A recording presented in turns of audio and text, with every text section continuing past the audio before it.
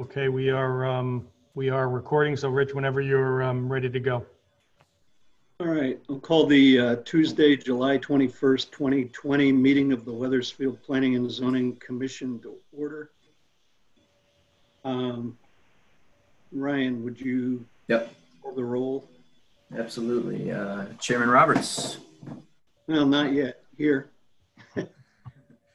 Well, I mean, I assume we're doing the, all right, so I am here. Commissioner Hammer? Here. Commissioner Dean? Here.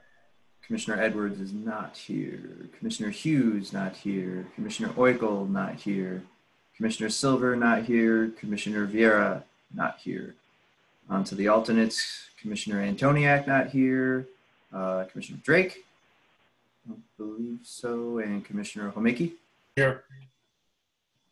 All right, so we have the bare minimum of 5 members participating right now. And what I was going to mention to the applicant is that under our bylaws, it requires 5 affirmative votes for any motion to carry. So if we do get to the point where we close the public hearing tonight and nobody else shows up, it would require the unanimous vote of all 5 of the people here to approve the application. One thing, I'd entertain a motion to move the organizational meeting to after the public hearing. So moved. Okay. Second. Any discussion?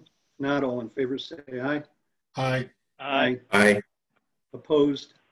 Okay. So Ryan, would you read the notice of the public hearing, please? Absolutely. Item 3.2, public hearing, application 204420Z, Justin Roy, seeking a special permit in accordance with section 52I of the Weathersfield zoning regulations for temporary construction staging area at 207 Church Street.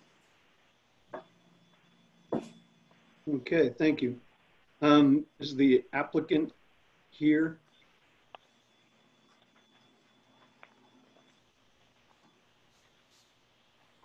Looks like there he is. There, no, he's good now. Okay. Yes, I'm here. Okay, could you just please identify yourself by name and address for the record and tell us what it is that you're proposing to do? Yep, my name is Justin Roy. I'm representing Baltazar Contractors. We're the construction firm that's been hired by the Metropolitan District Commission to install the new water main replacement along Church Street and Knott Street in the town of Weathersfield. We are proposing to use the property at 207/215 for construction staging, specifically during the construction of the project. Okay. And in the application, well, we have a memo to the commission from Peter Gillespie and Denise Bradley, generally identifying what it is that's proposed to be done, which is largely taken from your letter of July 7th to the commission, indicating that the length of the intended use is August of this year through June of next year. Plan to use the northeast corner of the existing parking lot between 207 and 215 Church Street, which is south of the building and west of the railroad tracks. The majority of the project work will be completed during the daytime, 8 hours between 7 a.m. and 5 p.m. Monday through Friday. A minor portion of the work is within the Silas-Deane Highway, which DOT is requiring the work to be completed at night. For this work only, the hours of work will be between 8 p.m. and 5 a.m. Types of storage, construction equipment and vehicles, pipe fittings and clean fill such as sand bedding, crushed stone and gravel. Traffic throughout the day, equipment and vehicles will be using the property to get materials as needed, perform the construction. Most traffic will be at the beginning of the shift and end of the shift while materials are mobilized to the actual work zone within the street. Is that accurate? And is there any additional information that you'd like to provide? Yep, that description is accurate. By use of this staging area, this will allow all the equipment to be removed off the street, which would be a benefit to the public. Obviously, the construction will need to go on and take place regardless. So if we're allowed to use this staging area, there'll be less obstructions and materials in the tree belt, less impact at the end of the day. At the end of the day, it will look like, there'll be nothing on the street. This will allow the job to progress faster and smoother. The time frame that I listed in the application is August through June. That is the duration of the contract. We anticipate it to be completed sooner, and also keep in mind that construction in New England typically has a winter shutdown period. So with the cold and the snow, there's typically no water work allowed in the months of December, January, February, and possibly March, depending on the weather.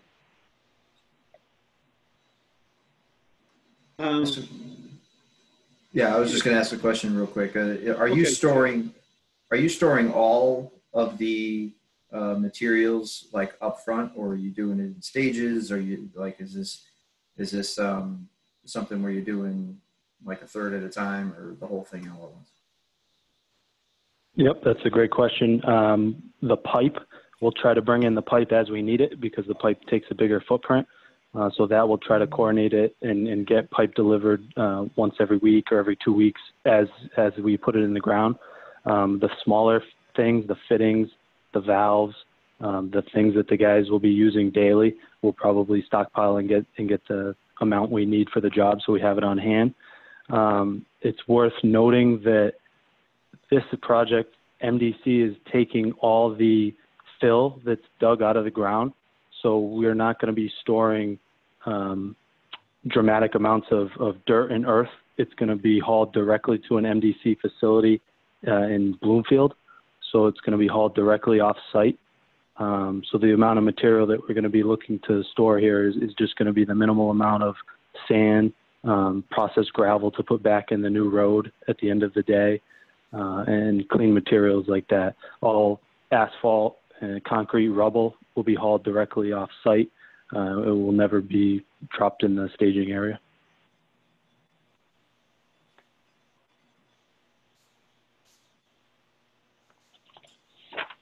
The site plan just kind of shows generally where it's going to be, where the stuff will be located, and it's on the easterly side of the property up against the railroad tracks.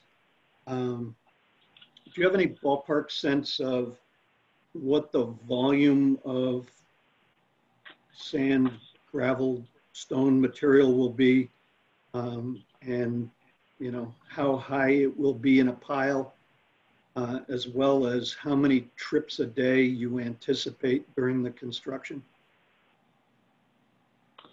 Yep. So on the site layout plan, we're thinking of utilizing the existing vegetation that borders the railroad as a natural buffer between our staging area and the residents on the other side of the railroad tracks.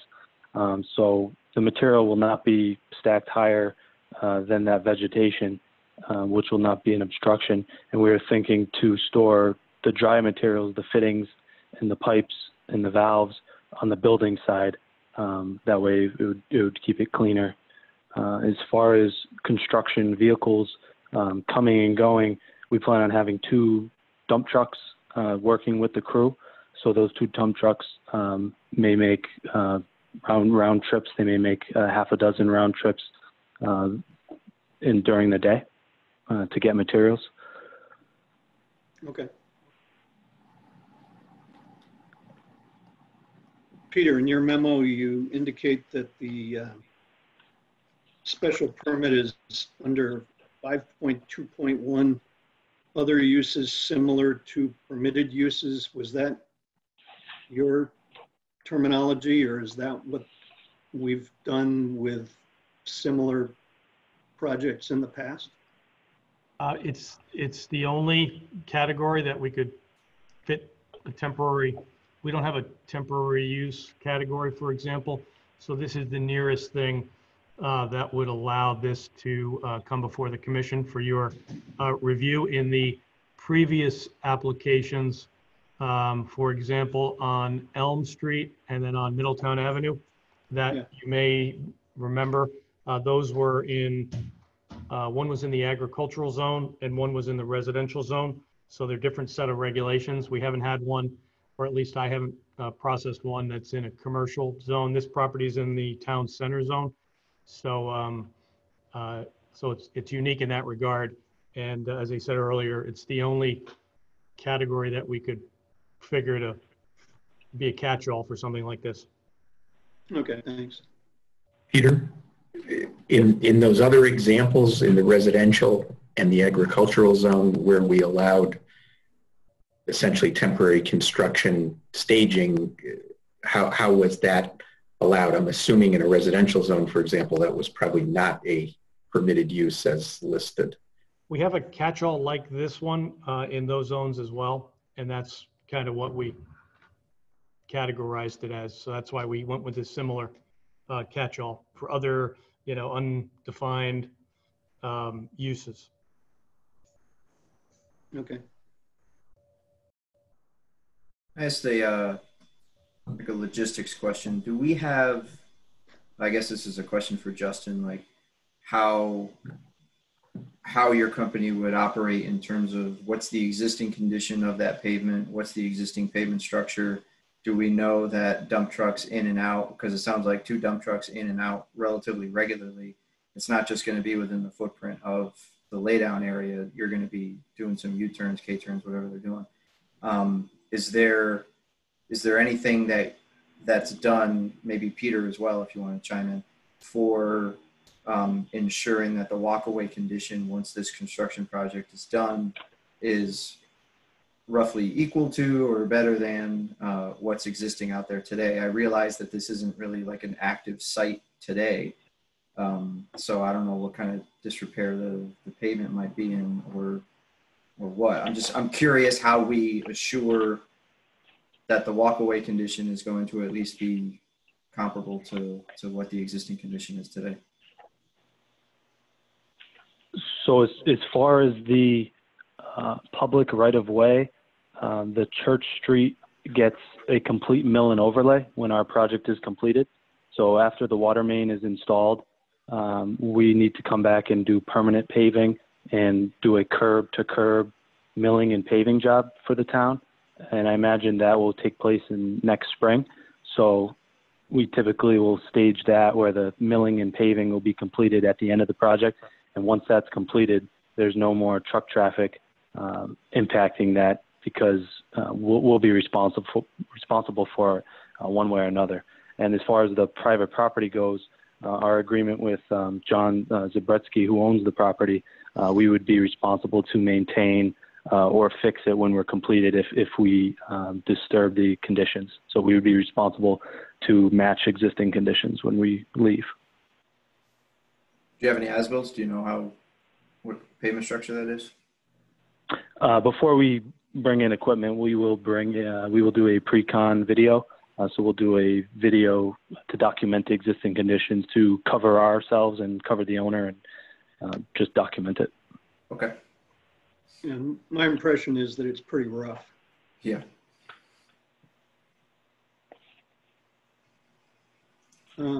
Tony or Tom, do you have any questions? I have a couple. Justin, what is your title? I'm a project manager with the company. I'll be running the project. So I'll be seeing it through from start to finish and making sure it gets built per plan. How long have you been with the company? I've been with Baltazar since 2011 when I graduated college at UMass Amherst. Great. I'm told that you're very responsive to any public requests or concerns on anything and everything from dust on the road construction work, as well as anything that might exceed what we're hearing tonight. So you don't feel this site is going to have a lot of fill, a lot of gravel. It's mentioned that you're going to have just a variety of, a handful of dump trucks and small amount of material is what I'm hearing now. It's not going to be anything extensive for any long period of time. Exactly. We try to keep it as minimal as we can. One of the added benefits of this site is literally abuts the construction. So, you know, like I try to explain, the construction needs to take place regardless. One of the biggest concerns I heard from some of the surrounding residents is the noise and the time issue. Unfortunately, that's going to happen regardless, because the construction is going to take place in the street on Church Street. We need to cross the railroad tracks. The work, it needs to get done to upgrade the water for all these residents. So unfortunately, the noise is going to happen in the street. I honestly think the noise is going to be a little bit louder in the street than the staging area, because that's where we're going to be working 8 hours a day in the street. The staging area is just temporarily to store things and to minimize the impact in the right-of-way. Will you be the sole contractor, or will be any other subcontractors involved? We have other subcontractors to do the paving at the end of the job. We need to hire some other companies to assist us with the trucking. So they'll provide the trucking to haul the materials. But we're going to be doing, I'd say, probably 80% of the work. Thanks. This is Tom Dean. I'm curious to see that in the materials we received, there was no report from any other town officials, such as the town engineer, or any other reviews that have taken place with regards to this project. I presume all the reviews that have undergone are being undertaken by the MDC, but I appreciate a word from either the contractor or from Peter as to the review of the project as it relates to potential engineering or environmental impacts upon either the subject property or adjoining properties from this staging area.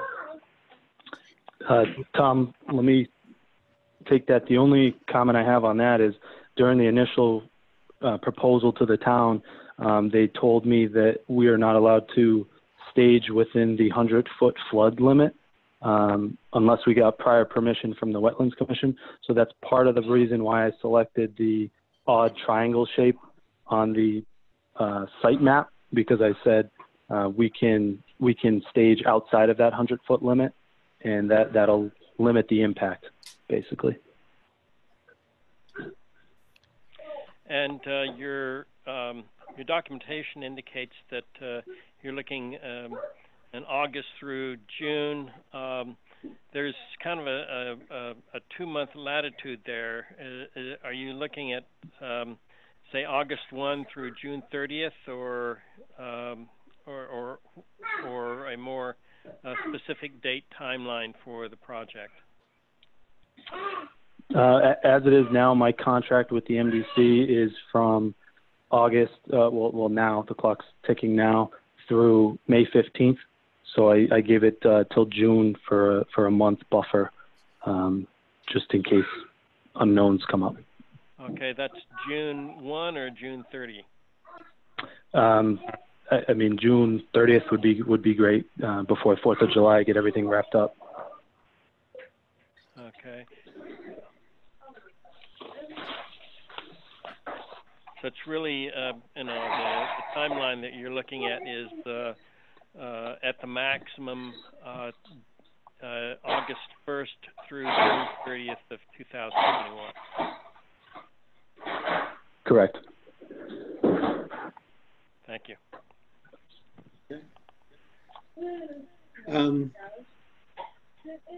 Peter mentioned the Elm Street and the Middletown Avenue construction staging areas from a couple of years ago. Peter, were there issues associated with either or both of those? I remember we were visited by many neighbors, at least with respect to one of them, with substantial complaints about work being done outside of the specified hours, dust, traffic, people driving on lawns, not adhering to the conditions of the special permit. Am I misremembering, or is that accurate? No, you're not misremembering. I did speak with Justin as part of the application review to remind him that we did have some issues. Primarily, the town engineer was the town point. However, I was copied in on almost all of those correspondence. There were a couple of neighbors down there who complained legitimately about early start times, trucks idling.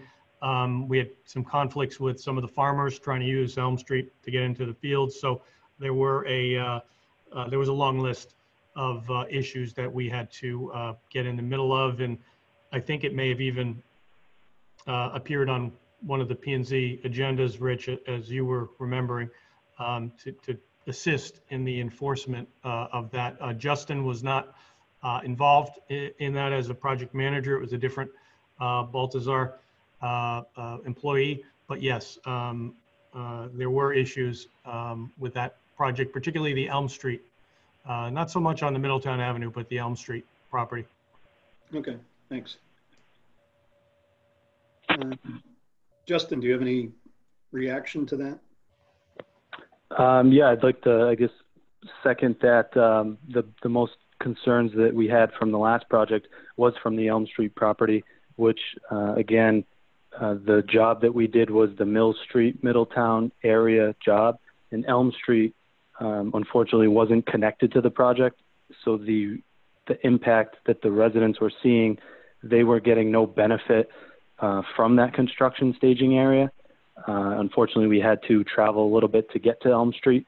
I think in this case, the Church Street construction project is having a potential staging area right on Church Street, which the benefits go hand in hand with the residents and the construction impact. And you won't be having the traveling of construction equipment throughout the town to get to a different staging area.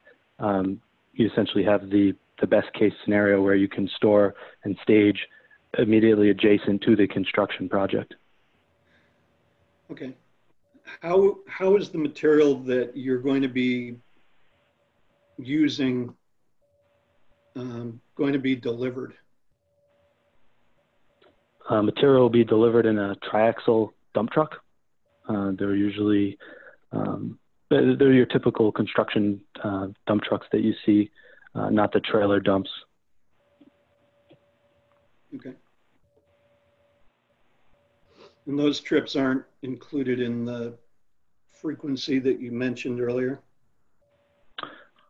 Correct. So we will probably stockpile the material.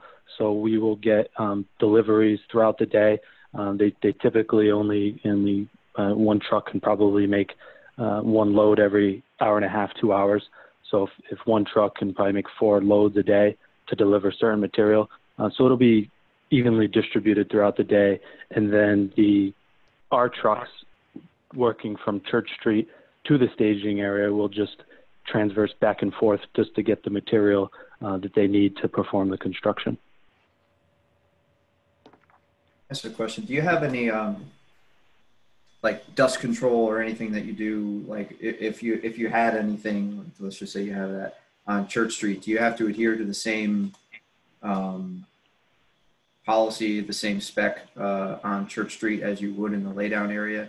You are like, it seems like you're off site technically and you're in the back of that parking lot, but you're still right near other homes. So my concern is that whatever water for dust control or whatever you're using for it on Church Street, that you may not be using that in the laydown area. I'm just curious what your policy is on that. Yep, as far as dust control on the street itself, we're required to pave every day. So at the end of the day, the trenches will be paved, so the traffic won't be stirring up the dust from traveling on a gravel road. As far as the staging area, again, we don't have any plans of ripping up the asphalt or disturbing the asphalt pavement parking lot area. so we won't generate any dust from that. The only potential dust that may be generated would be from dumping and loading up the piles of material. And if that becomes an issue, or if there's any concern, we have water on site. We can periodically water the pile and control that with water. Okay, thank you.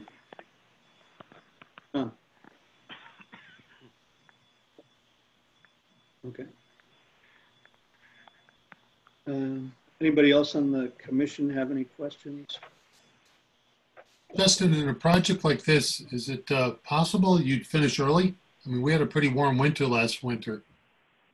Do you ever have projects at this type of caliber that might be done a lot earlier than what you expect? Yeah, I always shy away from saying that the job will finish early, but that's our goal. If we finish earlier, then that means we're doing something right. So we would love to finish early. There's two streets. There's Church Street. There's Knott Street. We've had internal discussions about having two crews simultaneously to try to advance the construction and finish sooner. But regardless, there will be work next year to do the final paving, just because New England, when we start to get in November, December, it's not an ideal time to be paving final course on the streets. So we'll wait till better weather in the spring to do that.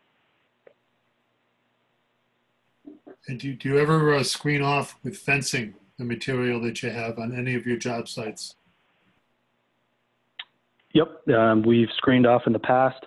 If we abut properties where we're very close and visible and we need to screen off, that's absolutely an option. This site, I was initially thinking that we didn't need to screen it just because of the natural vegetation and the distance between the railroad tracks separating the properties in the proposed staging area.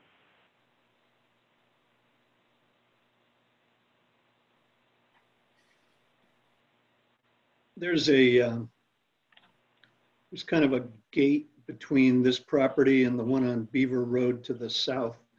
Is there any legal access that is going to be impaired by these stockpiles?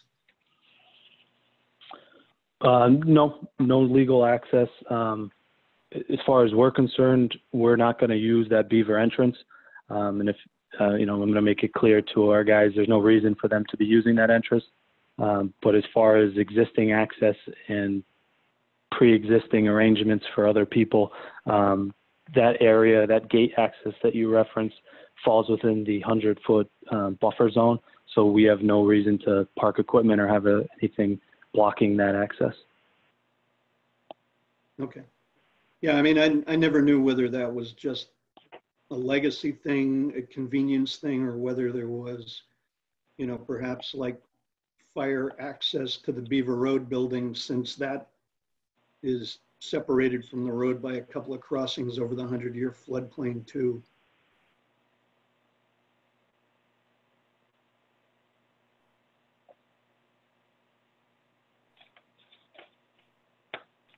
Okay.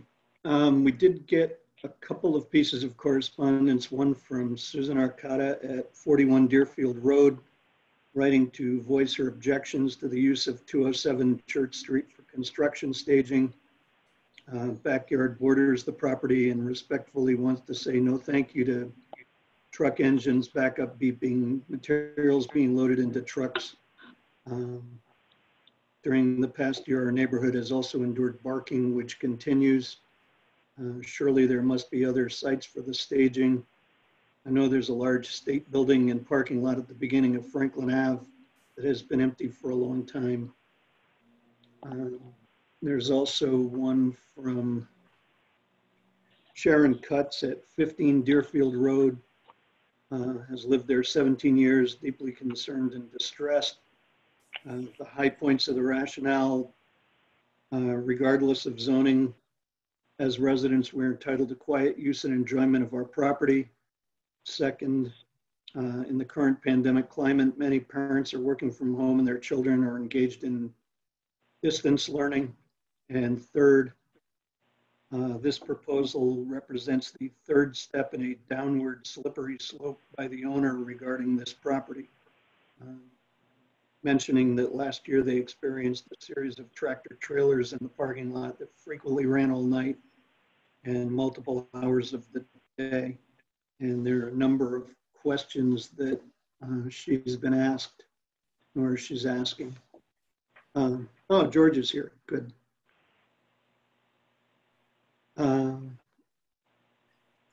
George, did you have any questions for the applicant or any comments on this? I know that you just got here, but we've primarily been going over the outline of activities that the applicant has proposed and what they propose to do differently from what had been done,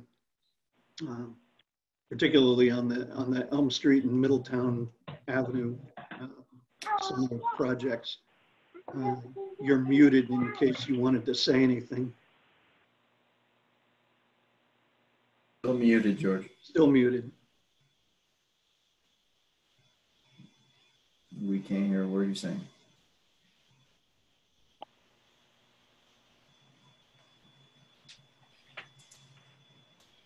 George, you're muted. Okay. There you go. All right. Hello, George.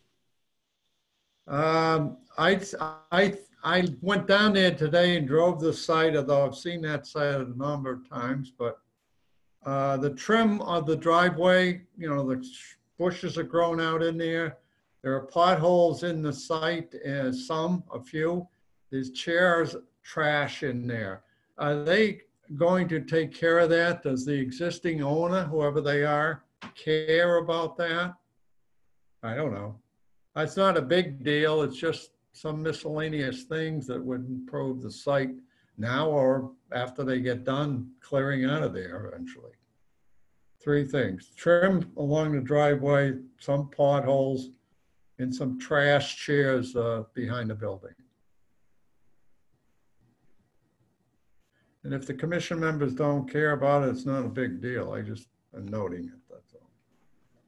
No, we did cover some of those. I think the applicant said that they were going to take a survey of the site and leave it in at least at least as good condition as it is now. And when they're done, and that they are responsible for, you know, essentially doing a mill and overlay on Church Street after the project is over. Okay. But you mentioned the junk furniture. Yeah, no, that, as they said, they would pick up the site and when they left it and stuff, and maybe even at the beginning. You know, that's all I care about. That's fine. And it's not a big deal. Okay. That's fine. Good.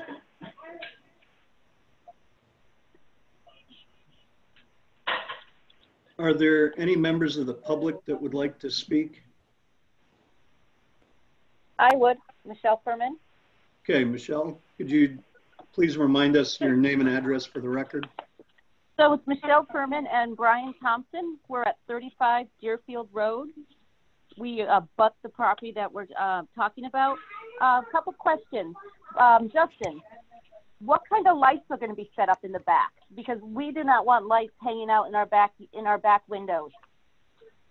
You know, we don't want lights shining. If this is a nighttime operation, what kind of lights are going to be put up? Yep. So let me answer that. As far as the nighttime operation, right now we're anticipating that the only required night work is at the intersection of Silas Dean and Church Street and Silas Dean and Knott Street. And we're estimating that there's approximately 1 to 2 weeks of work at each location. So I would say 90% of the project is going to be during the daytime. And when we are working at... But Justin, we border your staging area. So when people are loading and unloading trucks all night long, what kind of light, what's going to happen in the back? How are Yep. So as far as all the equipment has lights, so we may not need lighting, additional lighting besides what's on the equipment. But if additional lighting is required and we have light towers, we'll only need 1 light tower in the staging area, and it'll be directed away from the railroad tracks towards the building and towards Silas Dean. I believe that is west, facing west. But you will be lighting up that area, and that will bring light into our residents, correct? Is your residence on the east side of the railroad tracks? Yes. So our lights will be set up facing the opposite direction, so the lights will not be shining or facing towards the residence. Yes, but they will be on, correct? During the nighttime, they will be on. Yes, so that will be illuminating our backyard, which is a big issue. Also, if the trucks are coming back and forth throughout the day and the night, we will have excessive noise of backing up, dumping sounds, correct? Yeah, but so let me see, for night work, we will not get deliveries at night. Everybody will still deliver during the daytime. So the only activity at night will just be the construction activity that needs to take place at night regardless. It has to take place. Will they be moving in and out? Will they be using beepers?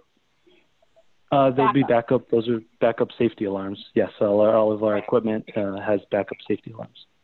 So they'll be going off near our homes. Is that what you're saying? We cannot shut those off. Correct. Okay. All night long. All night long. Only when they're backing up. Only when they're backing up, right? But we have small children. Do they only sleep during when they're not backing up? I mean that's kind of the rationale that you're saying. But also the vegetation that's supposed to hide the materials. Are we talking the weeds on the end, or are we talking, because there is no vegetation on that side of the auction house other than weeds, which are about 3 feet high. So are the material going to be higher than 3 feet high? Yeah, I was out there a couple weeks ago, and from standing in the area, I couldn't see any residents.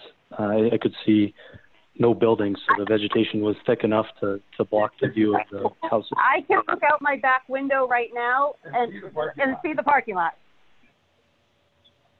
Okay, I didn't have that vantage point. I'm sorry. If I can see the auction house and the material, like the train tracks, you can see us. And you said the vegetation on the property. You didn't say our vegetation. So you said your vegetation on that property would be blocking out the material. Yeah, I was looking at the vegetation between the houses and the property. So whether it's on the east side of the railroad tracks or the west side of the railroad tracks, or just vegetation in general. All right. Well, so those are some of the questions. Also, I didn't hear what Sharon's questions are. Can you please read us what Sharon has question for Justin? Sharon Cutts had made a statement, but we didn't hear her question. On which portion of the Silas Dean Highway will the MDC work specifically occur? Is there a town-owned piece of property that could benefit from the payment? Is the property in the Price Right parking lot that abuts the police station available for this purpose? The next set of questions, what mitigation efforts are possible to address noise level, frequency through each day, and duration of the projects? How many trucks each day will need to be loaded? How long will it take to load each truck? And the last question, what is the rationale for using this site that has such significant impact on a residential area rather than one that is surrounded by more businesses on the Silas Dean Highway, i.e. Bear Woodworking and Supply Store, farther down the railroad tracks next to Ocean State job lots? So what is the justification for using this site? So my justification for using this site is from past experience that having a site that abuts the construction site is the best and most efficient use for everybody. From past experience, when we've had a construction site further away from the construction area, we've gotten calls from residents not understanding why we're using that site when there's no construction going on. This site, again, the construction is literally between Silas Dean Highway and Garden Street, down Church Street, across the railroad tracks. So this is going to lower, I'm going to vote, we're hoping that this council is going to take in the quality of life and the disturbance that's going to happen to the residents that are abutting this property For a year. for almost a year of time, with no regulation over the times. That means it could go all night and all day, which will disturb our families, our children playing in the backyards, our sleep schedules. When there are other properties that have any other properties been looked at besides this one? Have any other properties been even put up to this board to use? Yep, other properties were looked at, but no other properties have been put up to the board.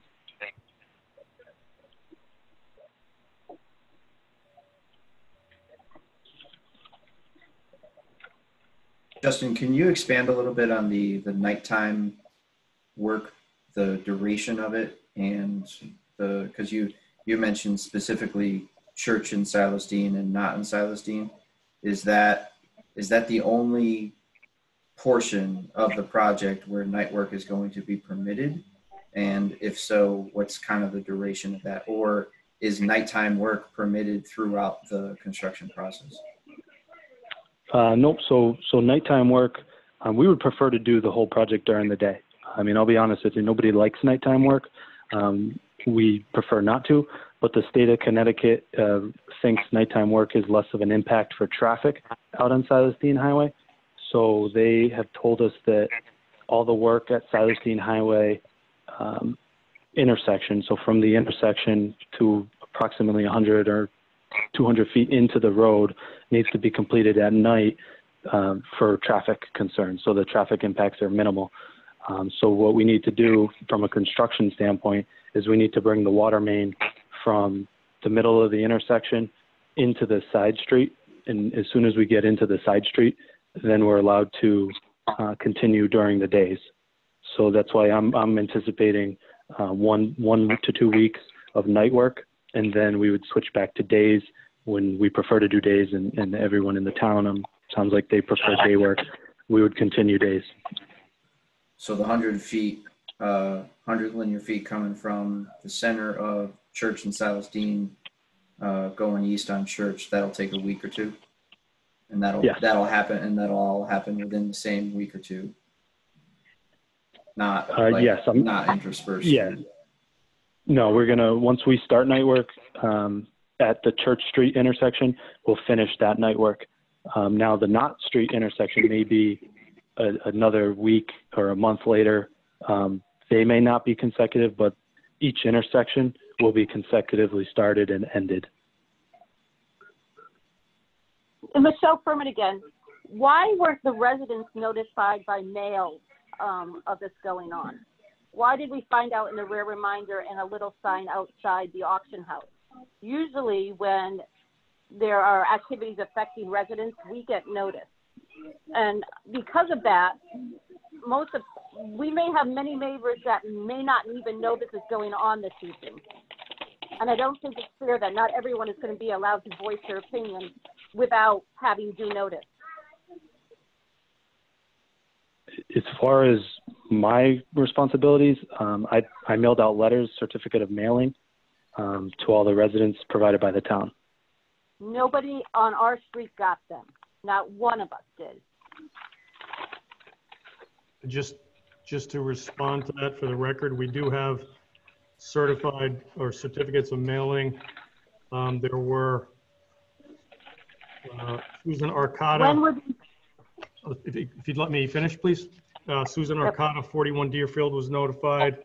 33 Lincoln, 21 Deerfield, 183 Church, 191 Church, 28 Deerfield, 29 Deerfield, 45 Deerfield, Church Street. So 35, I live at 35 Deerfield. 35 Deerfield, yes. Why? How? When were these letters sent out? Because not one of us received them. I've got certificates stamped by the U.S. Postal Service that they were mailed to you. So that's the applicant's response. When were they mailed out? They were mailed out. I have it. I'll let Justin respond to that. I have a stamped July 10th. We have not received any of that mail. And actually, I'm on a chain of residents all asking the same question. Pretty much everybody who's asked questions found the report at the front of the auction house, and we all talked about it amongst ourselves. We never received any letters.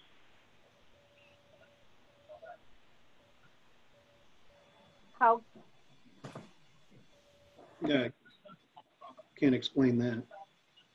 No, either can we.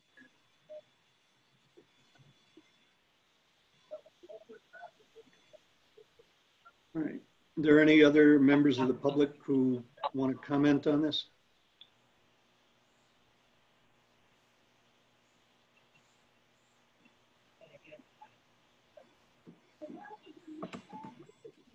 There's a Carrie Williams there. I don't know if you want to speak. And then there's a 860-539-1717.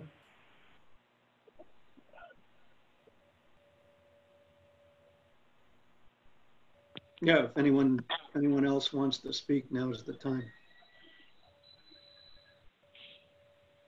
I want to speak. Oh, hello. We want to speak. Okay. You had us muted. Hi. Could you just please let us know your name and address for the record? My name is Carrie Williams at 149 Garden Street and Ryan Williams at 126 Garden Court. Okay, thank you.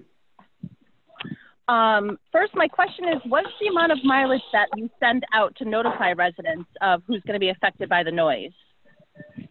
The town requirement is to mail to all the property owners within a 300-foot radius in all directions. Okay. And then I find it disappointing because I know that my family's been inside of planning and zoning before regarding the doggy daycare that someone already mentioned. And so I'm not quite sure at what point they're going to recognize that there's a neighborhood behind that area. So I'm just trying to figure out how you think that after and you're also not mentioning that there was already a staging area on Garden Street 2 years ago when you did all of this before. And so I don't know why it wasn't completed, all this wasn't done before, and why another staging area has to be in our noise area.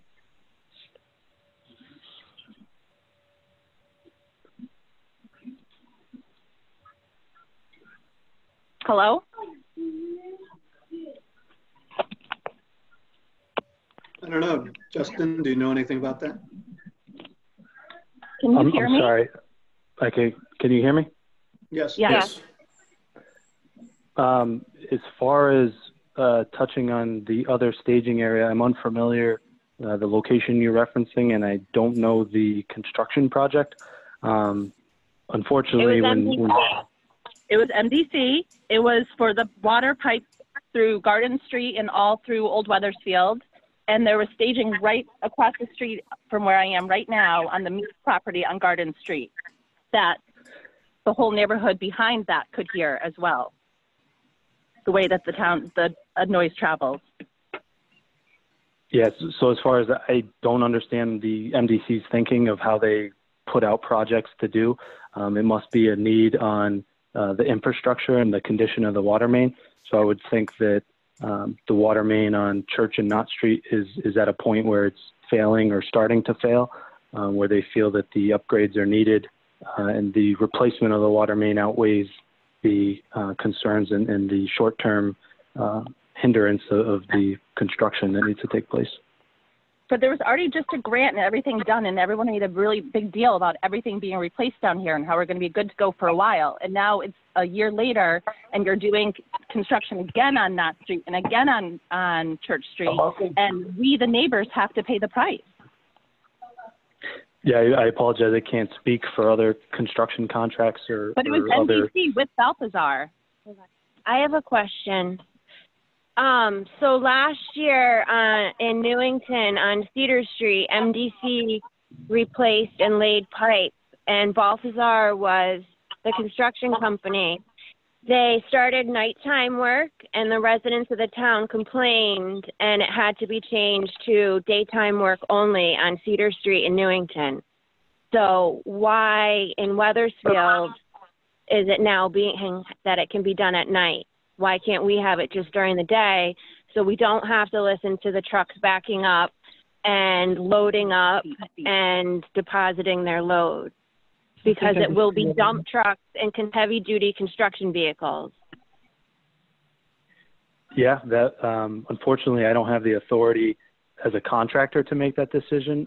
That would have to be something coming from the state of Connecticut and the Department of Public Works, so Weathersfield Communications. Okay, so, all right, Justin, so I'm not going to ask you this. I'm going to ask the Weathersfield Planning and Zoning.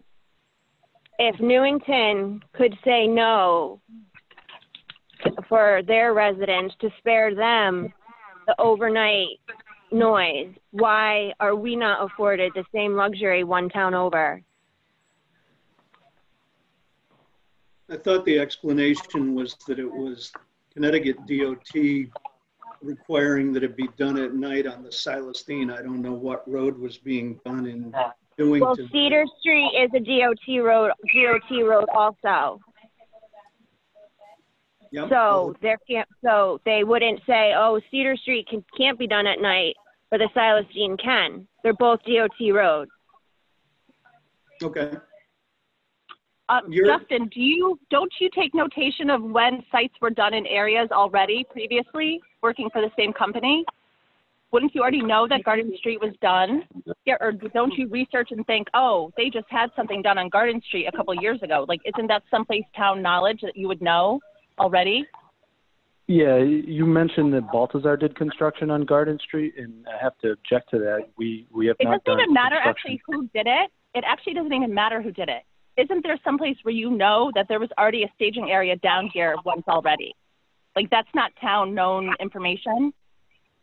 It's not public knowledge. If there's an agreement between a private property and the construction firm, we may not be aware of it. Okay, I have another question also. So I know, Justin, you said that other locations were considered, but this was the only one that was brought up before planning and zoning. Why would you only bring up putting a staging area in a residential area when there's places on the Silestine Highway that are zoned for commercial use? You have the community center. You have right on the Silestine Highway, you have the Corpus Christi Church and the Corpus Christi School that have very large parking lots. Why aren't those being utilized when they're on the Silestine Highway for a Silestine Highway project? I think the work on Silestine Highway is only limited to the intersection of Silestine Highway and Church Street, or Silestine Highway and Knott Street. Right, but Church Street's not Knott Street. So why should Church Street have to be the staging area for Knott Street? Why don't we call it even and put it somewhere on the Silestine Highway and keep Church Street and Old Weathersfield out of it? This staging area looked the most reasonable for the construction portion of it. According to what? Why? What makes it the most reasonable? Proximity. But there's other places that have the same proximity. What about the town hall parking lot? That's right across the street. I don't think that's a reasonable location. Why not? It's not in anyone's backyard. Hello? Does anyone hear me? Yes. Hello? Can someone answer me? Why the town hall is not a usable? Yes. Why is it the only place that was presented was a residential area? Well, I believe the lot is not a residential lot. I believe it was zoned for commercial. Right, but it hasn't been a commercial business in years. And that doesn't even matter. There's an entire neighborhood behind it that the town does not acknowledge, as we've seen already from the doggy daycare. And so at some point, someone is going to have to take the neighbors in that area, have to view their peace of mind in some way. We're already listening to dogs barking all the time, and the planning and zoning has not done anything to fix that. They haven't done their fence. They haven't done everything. So we can't depend on the planning and zoning in Weathersfield. So we can't trust you, Justin, to do what you're going to say you're going to do, because it never ends up being that way. And also, I'd like to know why we can't just have it as daytime construction. Back to my original point, Newington was able to make it a daytime only job. Why isn't that an available option for Weathersfield residents? Again, that's not my decision to make. Can I jump in real quick? Curious if we go back to our usual method of comment and response. I feel like I'm getting a little lost in the questions. I just want to make sure that a question is asked and that we're addressing it. This just feels very conversational, so I'm just trying to organize my thoughts. Well, a little it's bit. not. No, I'm sorry. I'm sorry, ma'am. Sorry, ma'am. No, I mean, and there are two people talking at once a fair number of times. I've tried to be. Well, no one's answering the question, so I'll keep it conversational for you. And I would like an answer to this question. Why was Cedar Street in Newington forced to only do daytime construction for an MDC project with the construction company of Balthazar, yet Weathersfield is not afforded that same opportunity? Hello? I don't think anyone on the commission is familiar enough with that to be able to answer it. And I don't know whether Justin is either. So. I'm not asking Justin. I'm asking planning and zoning. Well, and I think I answered that too. You didn't answer it. You said you don't know. So can you find out an answer if that's an option to only have daytime construction? If the commission wants to find out, we can find out. So you will find out. We will discuss it. And there seemed to be two people talking, but only one at the beginning had identified herself. Rich, I've muted the other people who were interrupting, so maybe we'll just focus on Carrie, get her questions, and then we'll move on to call the other folks who are waiting. Just okay. Disorganized. Somebody's I thought there were two people there. There were. I muted somebody because they No, I mean, yeah, okay. Someone also has some background conversation going on their line. If they're not talking, if they could mute it. Okay, so you're going to look into that and find out? We're going to talk about it. If we keep the hearing open, we'll look into that. I don't understand why you can't just say, yes, you'll look into it. What do you need to talk about? Wait, but don't you care about the residents of Weathersfield? Yes. Okay, so you can say, yes, I will look into it. You don't need to talk about it. You can just say, yes, I will look into it.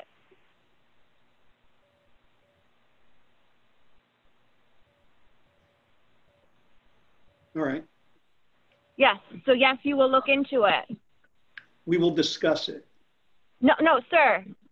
It doesn't need to be a discussion. It just needs you to, I'm raising a valid point and I'm asking you to look into it. I want to know that you will look into it. I don't want you to discuss whether you're going to look into it. I want you to say, yes, that is a valid point. Let me look into that. Maybe you can hear what I'm saying this time. It's not my decision. We are a commission of X number of people. As a group, we decide whether we close the public hearing, whether we continue the public hearing, whether we look into it, whether we look for additional information from the applicant, whether we look for additional information from the staff. I'm not going to promise anything on behalf of the other 5 or 6 members of the commission who are here. I'm not trying to be evasive. Why don't we poll everyone then, right now? And if they all say yes, then you guys can all look into it. Not the way. No, we're not doing that. Why? That's not how a public hearing works. So the rules of how it should go are more important about just saying, yes, that's a valid point, I'll look into that? I don't think this conversation is going anywhere.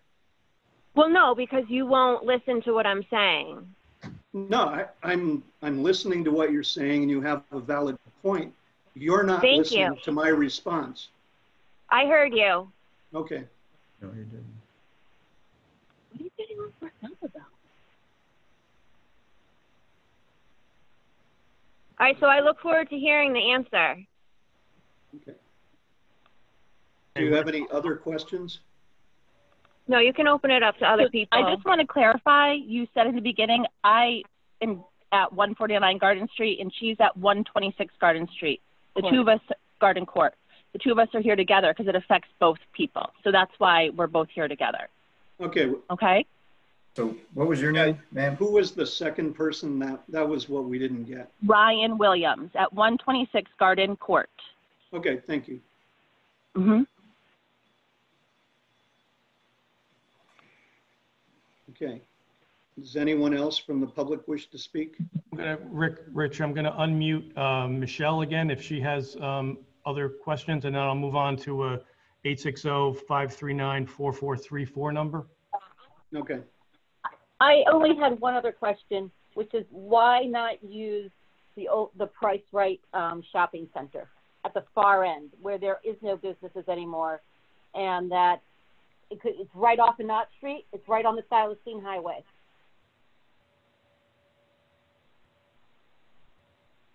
Was I not heard? Oh, yeah, you were. Yeah. So why not use that area, which does not abut right up to residents? I don't know, maybe the applicant can answer that.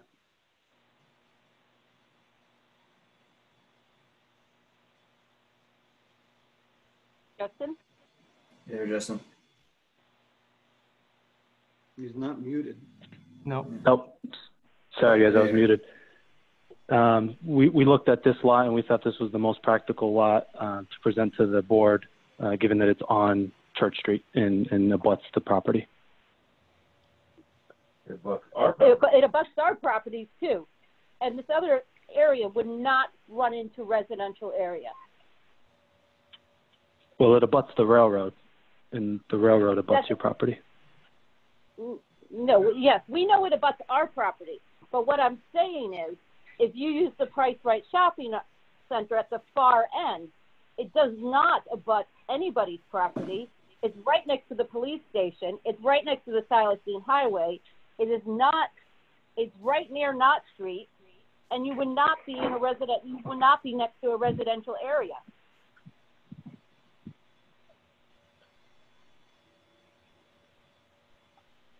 There are other options better than coming into right next to a residential area with noisy trucks with our children that is going to go all night long.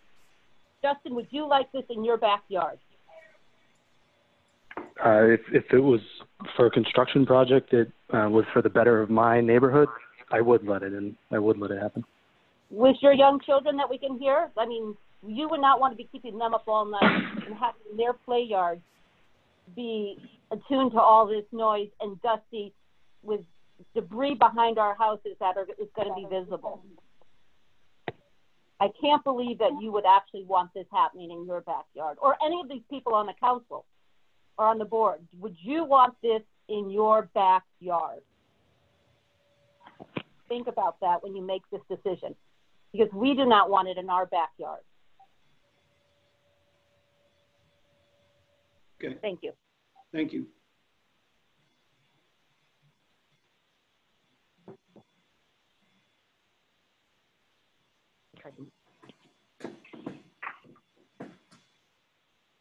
Does the last person there want to say anything? 4434. I can't tell whether Peter's frozen or not. He is frozen. And I don't know if I can. Yeah, I don't know how to unmute. We can't unmute people. Oh, there you go. Unmute. Hello. Hello. Hello. Yes. Hi. Sorry, it's taking me a little bit to figure out the phone. My name is Karen Cutts. I live at 15 Deerfield Road, right behind the auction house. My wife Sharon sent in the letter that you read a little bit earlier, and I appreciate your time to read that. I have a few things I just would like to point out and add to the concerns that were expressed already in her letter. Okay. I have been listening, and I want to refer to Weathersfield zoning's own regulations. I heard Article 5 talked about earlier, and that the auction house is actually the town center business district. And when I looked through that Article 5, it was talked about earlier that under I, other uses, number 5, other uses similar to the permitted uses, you only, in your own words, you only picked that one because that's the only one that came close enough to a regulation that might fit this. I would argue that it does not fit the use according to your own zoning regulation.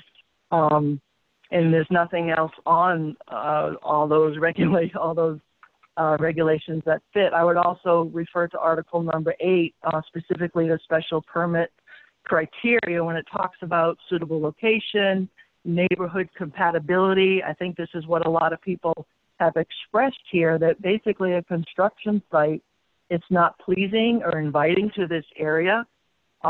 Justin, you've talked about daytime hours, but if you realistically look at what's the time frame, we're talking 18 to 19-hour days of noise out of 24-hour period, whether that be for a week, whether that be for 2 weeks, whether that be when Knott Street is going to be having their construction, and then all those weeks gear up again, that we're having 19 hours worth of noise of trucks being loaded, forklifts, bobcats being loaded and backed up and dumping, and all of that happening. And that is just not good for our neighborhood, good for our property prices, good for anything. And I know this work has to take place because the water mains are in dire repair. But according to these zoning regs, that is, I would hope that you would, folks would recognize that and not let this proceed under those things that were cited as far as those sections. I didn't hear earlier if your mailing list included our residents of 15 Deerfield Road. We again did not receive any kind of written notice. And again, just to reiterate, we are working from home. We have school-aged kids.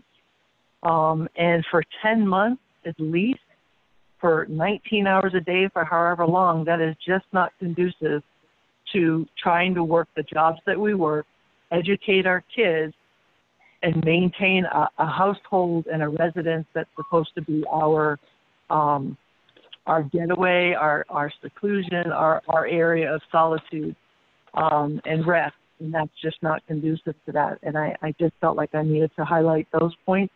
And I am absolutely against using the auction house for this construction site. It sounds like there are other opportunities other than giving Mr. Zielinski the money in his pocket.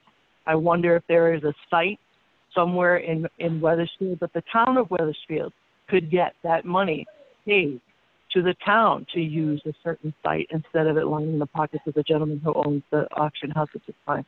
Thank you. Thank you. I would just like to point out, you just mentioned 18 hours of noise in construction. I'd like to clarify, I'm not sure where the confusion was, but the construction is either going to be during the daytime or the nighttime, not both. So it's not going to be 18 hours of continuous noise. During the daytime, it will only be 8 hours of the day between 7 a.m. and 5 p.m. And then when the night work is required, there will be no daytime work going on. It'll only be night work. So I just wanted to make that clear that it is only 8 hours of construction per day. Again, I'm referring to your own Balthazar letter that talks about the work hours, and it says that during the daytime, 8 hours between 7 a.m. and 5 p.m., Monday through Friday, and a minor portion of the work to be done, which is Connecticut DOT is requiring, is between 8 p.m. and 5 a.m. We have had other projects within this neighborhood that even down on Elm Street that I was listening to, there were people where trucks were going and things were happening outside of hours. And why would not we think that that would happen in our neighborhood when we've already been dealing with barking dogs and railroads that have been coming through and cutting down our trees that were far off the track that would have been a barrier for sound or visual sites, and now those things are gone because the railroad company came and cut down all of those. So I do take issue, and I do debate that the hours are probably going to be closer to the 19, depending on how long your week or 2 week projects on Silas Dean and Church Street last, and then again when Knott Street project gears up to do its peak. Yep, I appreciate you for pointing that out, but definitely only going to be 8 hours of construction per day, not going to be more. Okay. Is there anyone else who wishes to speak?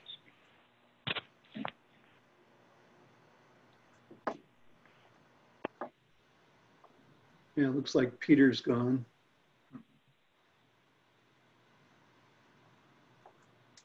I think at this point, you know, we probably should have a conversation about whether we're going to close the hearing tonight or continue it. Personally, I would rather have more than 5 or 6 of us making a decision if possible, particularly not knowing how people might vote and the need to have at least 5 of the 6 people sitting here vote in favor of something to approve it.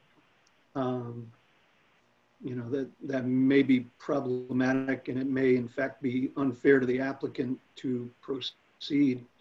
I also have concerns, not that things weren't mailed, but that things may not have been delivered or received or opened and scrutinized by people if they did get it in the first place. So, you know, there may be some members of the public who are within the affected area who are unaware of what's going on here.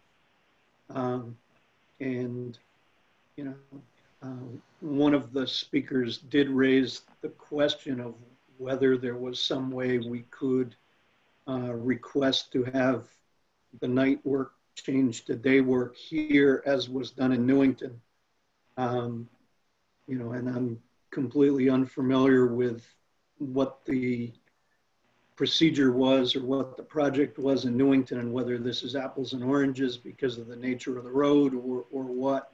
But, you know, frankly, I think, you know, given the sensitivity of this for the neighbors,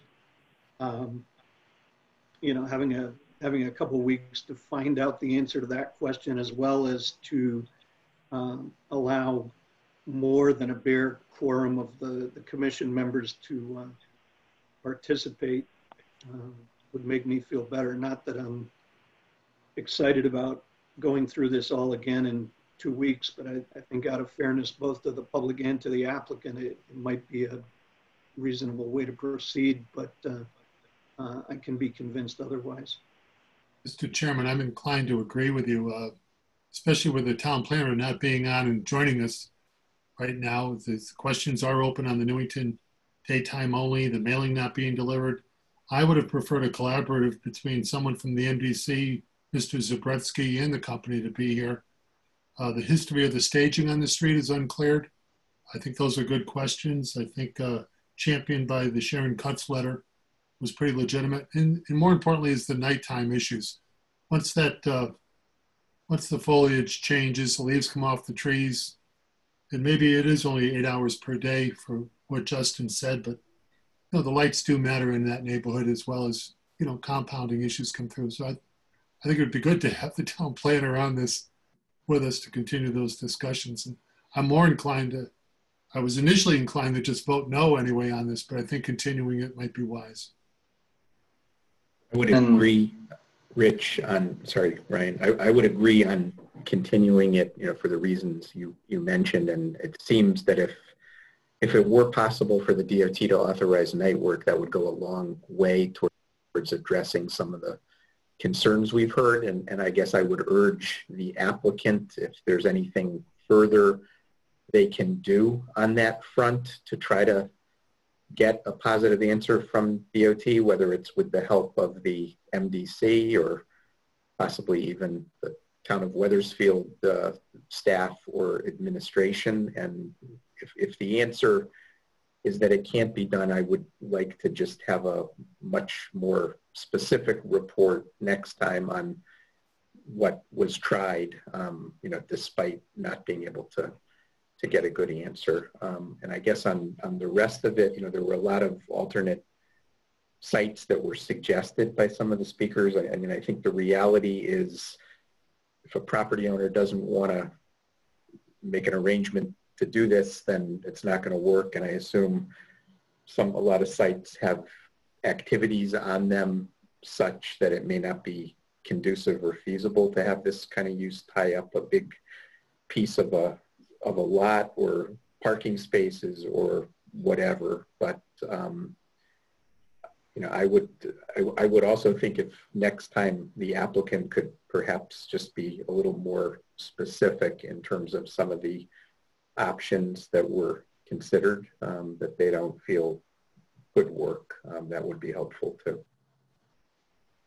Yeah, I think just to piggyback a little bit on that, so for like the Celestine Highway, I mean, there's precedent of trunk lines getting reconstructed like between church and the police station, and they're closing down lanes here and there. So they've gone from 4 lanes to 2 lanes at other times, you know, in the middle of the day, like during lunch. So I'm inclined to think that we can do this without any night work, which I think would be beneficial to the town, and I also think, or you know, to the residents.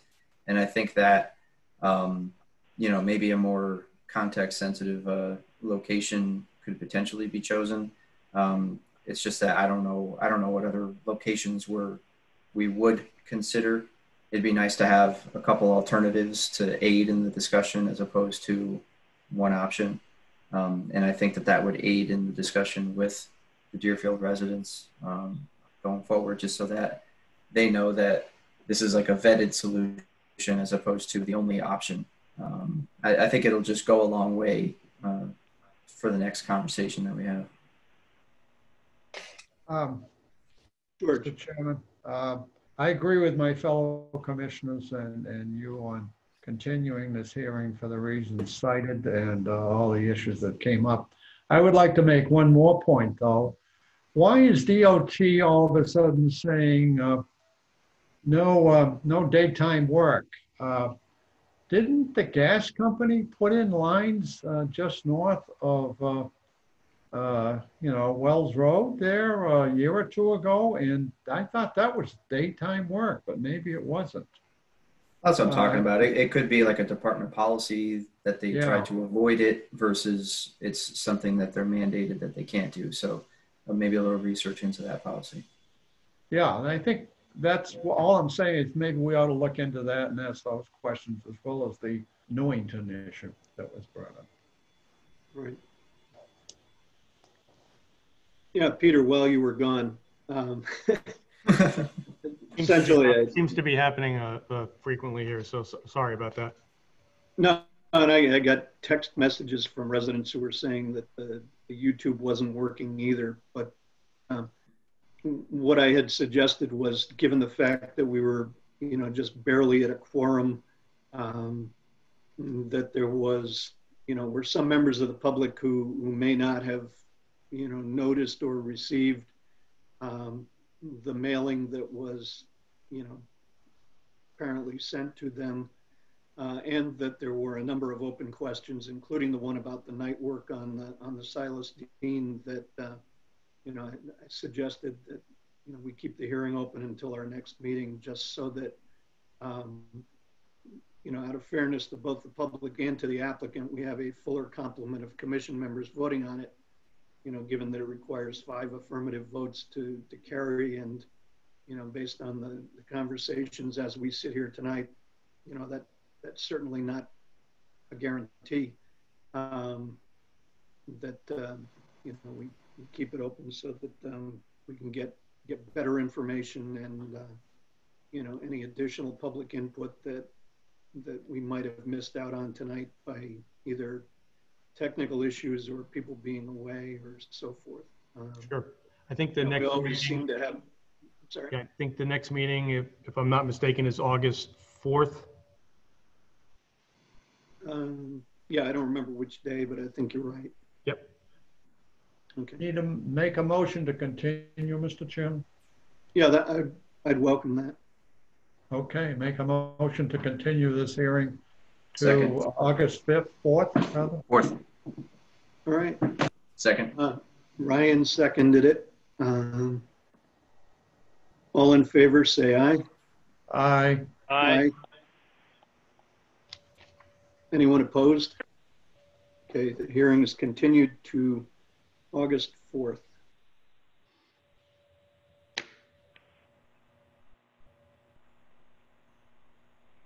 Do we want to do the organizational meeting or do that on August 4th as well when there are more people around to, or should we fill all of the various liaison positions with people who aren't here? We've done that in the past, Mr. Yeah, we have done that. Stranger things have happened. Yeah, I mean, if, you know, if someone wants to suggest that we postpone that too, you know, I'd appreciate that motion. Make a motion to postpone the elections, you want to call it, to the August 4th meeting. I'll second that motion, Mr. Vice Chair. All right, thanks. Is there any discussion? If not, all in favor say aye. Aye. Aye. I think Commissioner Vieira is on here, but he's muted. Which number do you think it is? 9468, I think. Is that you, Mike? Thank you, Rich. Yes, that's me. Hello, everyone. Okay. Yeah, I recognized you. You look kind of like a phone. It happens sometimes. Yeah. Other business / staff reports. Peter, did you want to talk about the self-storage facilities while we're here? Sure. Just to give you a quick update. As you recall, we are still in the midst of a moratorium on applications for self-storage facilities. The EDIC and the RDA have been working on the issue. They actually met this morning and voted to pass on a series of recommendations to the Planning and Zoning Commission for consideration. I did try and send those out earlier today. I don't know if you received those or not, but nevertheless, they are recommending that we can, once the moratorium is over, they institute new regulations that basically continue to permit self-storage facilities basically under a mixed-use development scenario where they would not be permitted by themselves. They would have to be accompanied either in one building or in a development scenario with multiple buildings and subject to a whole series of standards that are not in place at this point in time.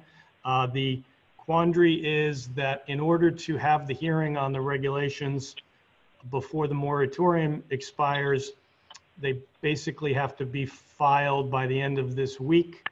The thought I am having now is to give us a little bit of extra time, is maybe consider extending the moratorium for another month or two so that you're not forced to vote on something on the first night that you receive it, and then have a window of opportunity for somebody to come in under the old regulations before the new regulations get put in place.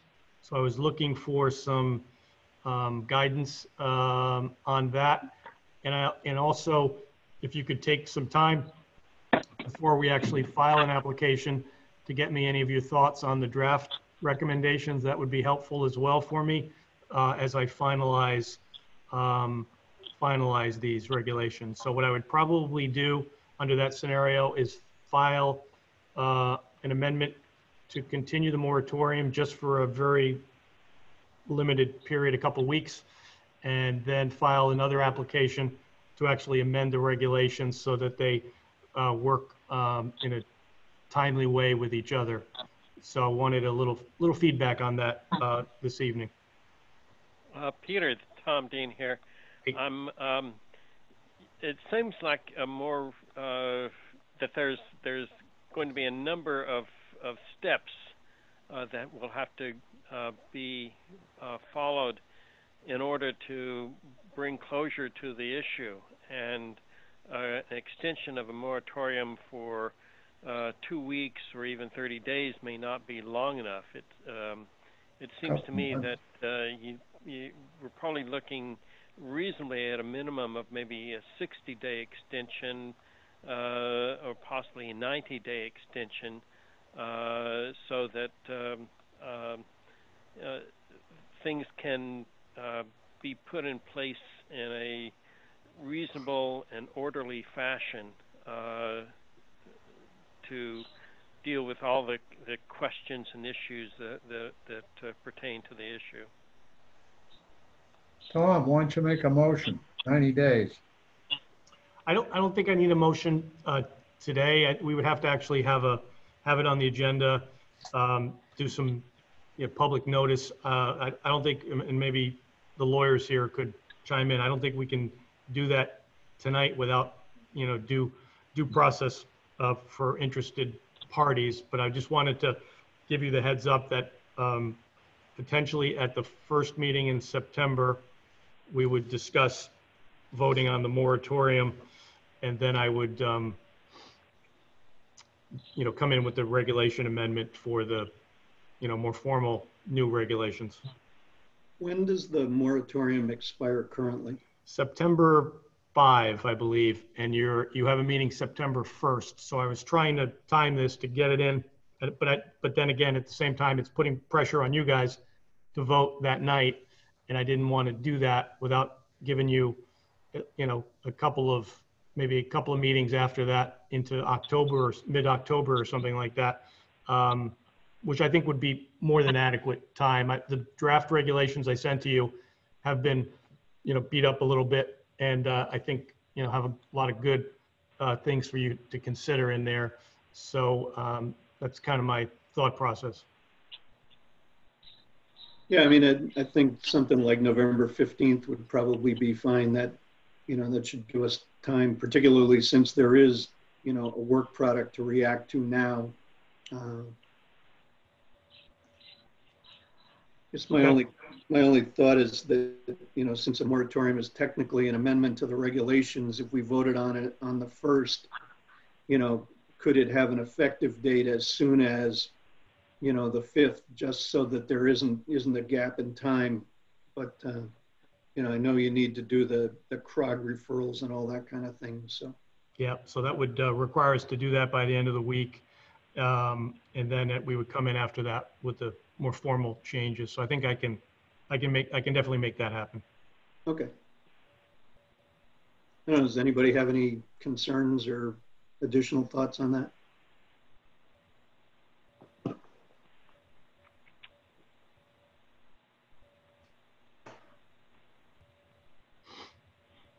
Can't see the agenda, so I had to turn the lights on.